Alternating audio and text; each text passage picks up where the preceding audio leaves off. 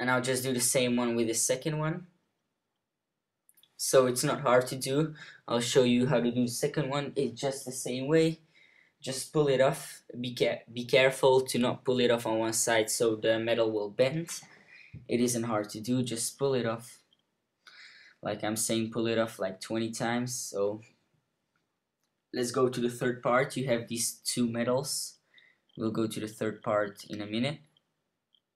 Away. Here's the third part, guys. You have the metals, and as you can see, you just pulled off your spacebar key, and there you can see the inside of the keyboard. Let's see, and just put, you see there's hinges, just put them in there. As you can see, I'm gonna show you right now. You see a small gap in it. As you can see, I'm putting it right now in it. Just do the